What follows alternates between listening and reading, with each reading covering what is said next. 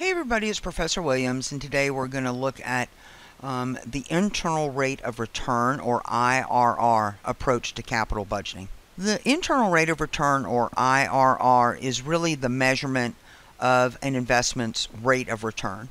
And we refer to it as an internal rate of return because when we calculate it, we exclude external factors like the risk-free rate, inflation, cost of capital, or the other various financial risks that exist out there. So the decision criteria is pretty straightforward. If the IRR is greater than the company's cost of capital, then the project will be accepted. However, if the IRR is less than the cost of capital, the project will be rejected. So here we have a project, and we're going to look at their cash flows.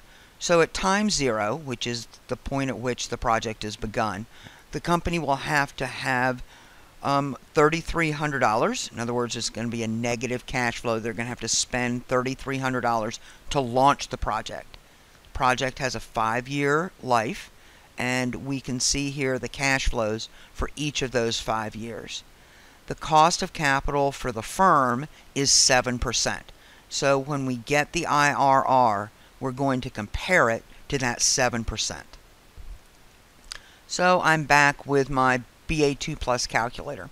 All I've done here on the left is I've just taken the cash flows out of that table format and I've just assigned them to the period in which they occur. So I know cash flow 0 is that beginning of the project, and that will be my negative cash flow. For the 5 remaining years of the project, I have positive cash flows. So I'm going to use the cash flow worksheet in my calculator. Cash flow 0, 3,300 negative, enter, and then down arrow. So this wants to know cash flow 1 is 990, enter, down. Now remember in your BAII Plus, this F of 01 simply saying what is the frequency of cash flow 1, and we only get one of those, so we hit the down key. Cash flow 2 is 960, enter, down, again just one, so down. Cash flow 3, 840, enter, down, one of those, so we go down. Cash flow 4, 620, enter, down, again one, so down again. Cash flow 5, 420, enter, down, only one of those, and we hit down.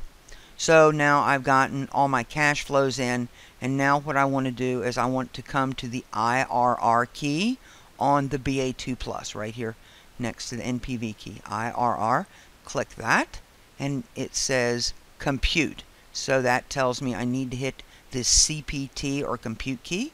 I hit that. What the calculator tells me is that the internal rate of return for this project is 5.98%. At 5.98%, that is lower than the 7% cost of capital. So in this instance, the project will be rejected.